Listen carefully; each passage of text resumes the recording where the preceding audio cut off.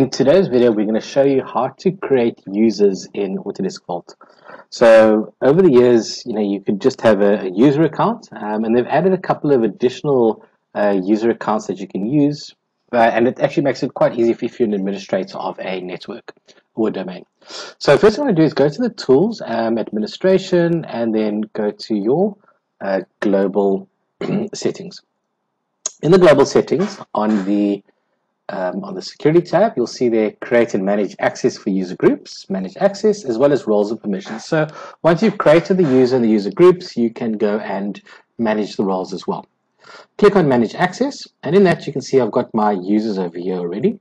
And on the next tab, I can actually put those users into groups so that if you've got sort of a lot of people and you've got to change sort of maybe 20 or 30 people at the same time, maybe the user permissions, just go to put them onto a group, change the group permissions, which will then filter down to the user permissions as well.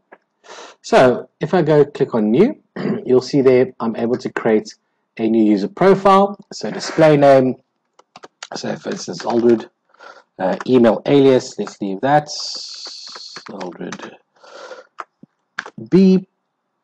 And then over here, you see what accounts I've got. So this is where the authentication account has been added. So you've got three different types. You've got your Windows authentication. Now with Windows authentication, what I can do is say select domain user. And then it allows me to actually go and type in the domain name and then go find it over here. So this is something wrong at the moment with my PC, so it's not going to come up. Just going to give an error message.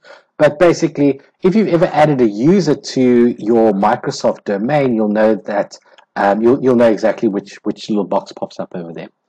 So then the next one is just to create a normal Vault account. Okay, so that Vault account is name, password, pretty simple. So that's the sort of initial old way that we always used to do it. And then you've got your Autodesk ID. So your Autodesk ID would say be your sort of something like that. Okay, so be your email address that you get for you to be able to log into your ID over there.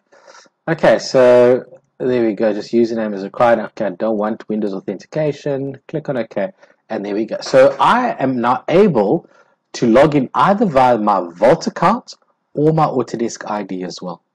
Then I'll go to my roles, and what roles do you want?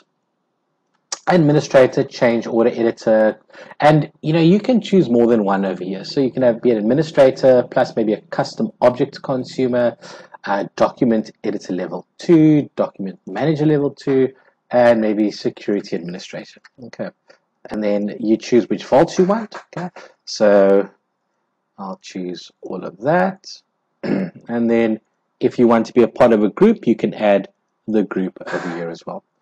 Now, one thing you must note that whenever you add a user, if the user starts using data inside the Vault, they will not be able to, you won't be able to delete that user, because obviously the data is there and you need to use that, you need to go reference legacy data or history data in the Vault. So if someone does, sort of leave the organization, all you need to do is just untick enable user. They try and log into your Vault again, they won't be able to because they've been disabled. Okay. So there we go. So that's how you basically add another user to Vault with the different account types. Thank you very much for watching.